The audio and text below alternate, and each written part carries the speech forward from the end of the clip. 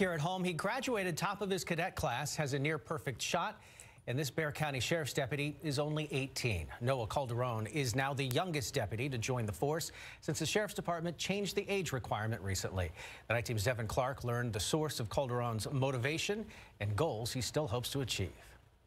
I passed everything, and they said I was starting July 2nd, and it went from there. 11 weeks later, 18-year-old Noah Calderon entered the Bexar County Sheriff's Office as a deputy, setting several records. I was really nervous because I knew I was the only young one there, and to everyone else, I was a kid.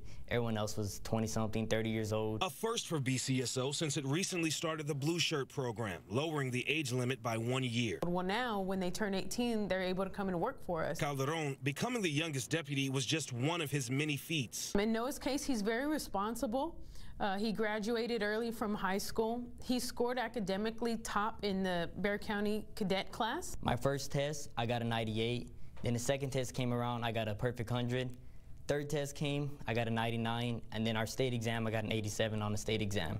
So my whole average throughout the whole academy was a 99. The top cadet also has near perfect aim, graduating just one shot away from being the top shooter. It didn't happen, and I'm humble about it. You know, other people are better. There's always someone that's better than you. Calderon credits discipline learned through boxing and watching his father, who is a BCSO sergeant, as helping him succeed thus far. Now he's hoping to create his own legacy.